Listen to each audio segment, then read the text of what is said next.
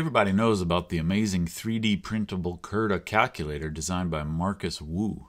The real Curta uses parts so tiny and detailed that a typical 3D printer couldn't possibly make them, so this thing is scaled up 3:1. Just print out all 258 original parts, sand down the extrusion lines, insert some screws and springs, properly lubricate everything, and that's all there is to it. But who's got the time for all that? That's why I designed the SOLID CURTA. Same size as the original, with a crankable crank and a spinning ring. Printed out in 3 pieces on a standard cheap 3D printer. Just put this guy like this, you stick this in here and crank the night away. It sounds and feels terrible.